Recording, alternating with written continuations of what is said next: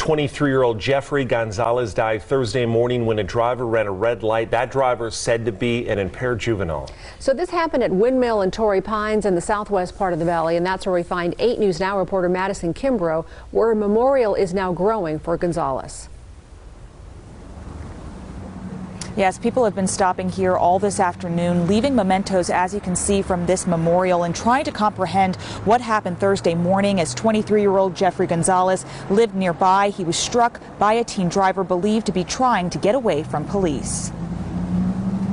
Thursday morning, Clark County School District Police tried to stop a Chrysler minivan for possible drug activity near Sierra Vista High School. The driver sped off, and then a short time later, that driver ran a red light at Windmill Lane and Torrey Pines, hitting 23-year-old Jeffrey Gonzalez's car. Neighbors who witnessed the crash say speeding is the #1 problem in this area.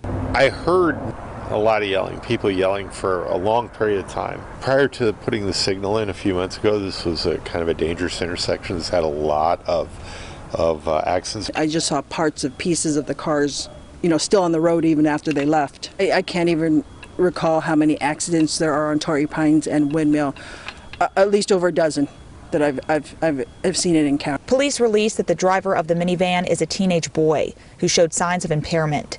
Annabelle Terry lives across from where the accident took place and worries someone will crash into her backyard. Every day I do worry because people do go speeding down behind Windmill, and I'm afraid that, somebody is going to go through that wall one day. Who knows? The driver now facing DUI resulting in death and reckless driving resulting in death charges. Because he's a juvenile, his name and age has not been released. Now, we reached out to the Gonzalez family to send our condolences. Obviously, they were too upset to talk, but there have been several people to come up to this memorial you can see across the way, leaving flowers and candles. Now, we learned that Jeffrey was a graduate of Sierra Vista High School, where he played baseball. Reporting live, Madison Kimbrough, Live Local Now.